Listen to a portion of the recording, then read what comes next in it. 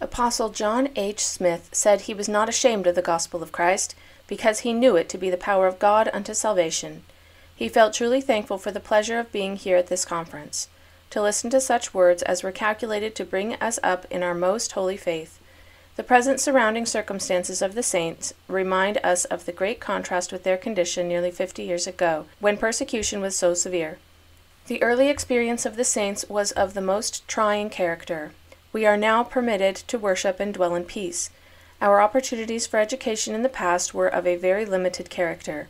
It was so with him personally. He had never had the advantages in his early life that are surrounding our youth at the present time. He believed that God, our Heavenly Father, intended to make his people the best educated of any of his creatures. It was necessary that we improve and advance step by step in human progress, that we may be better prepared to carry on the great work of God that he laid upon our shoulders. The door for our advancement in letters is now open, and there is no excuse for anyone to grow up in ignorance. Very much, of course, depends upon the mother's influence, for when a mother is determined to have her sons and daughters grow up in the knowledge of letters and a knowledge of the truth, they will certainly do so, and grow up to be honored among mankind.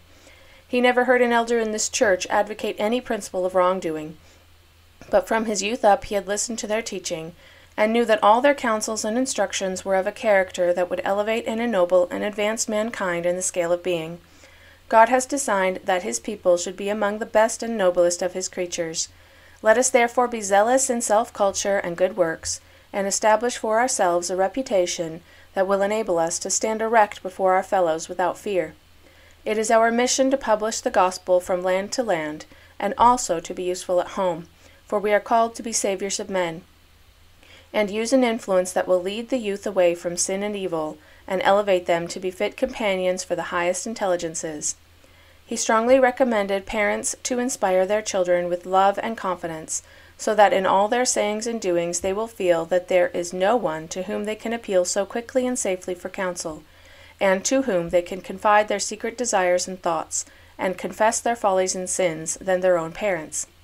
He concluded by praying that God may guide us into the truth, and make us what he designs us to be as his sons and daughters, and the saviors of our race.